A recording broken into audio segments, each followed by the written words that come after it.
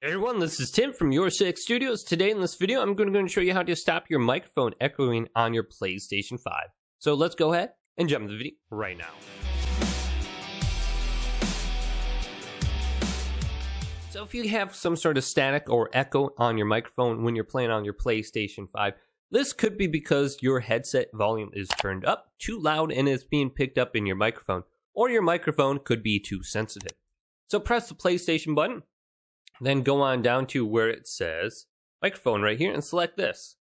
Now, go up to mic and make sure you have your headset selected and not your DualSense wireless controller. There is a microphone in your controller which you can use to talk to people.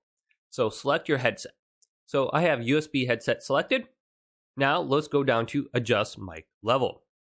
Now adjust the microphone level so it's in the good section. And if you have it a little bit lower, that's not a bad thing. So under where it says good. And this will prevent clicks in the background being picked up in your microphone. So if it's way too loud, go ahead and reduce this slider to the left. Now another thing you want to go ahead and check is your overall headset volume.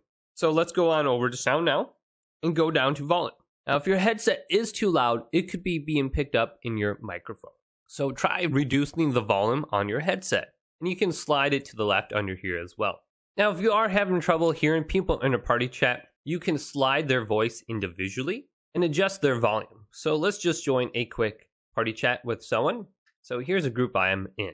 In this group, you can go to their name and there will be a slider option next to their name to increase or decrease their voice volume. Then at the top, we can go to the three little lines right here and we can go to audio balance. If we want to go and increase the game volume, we can slide this to the left or right, or we can decrease the party chat or increase the party chat volume.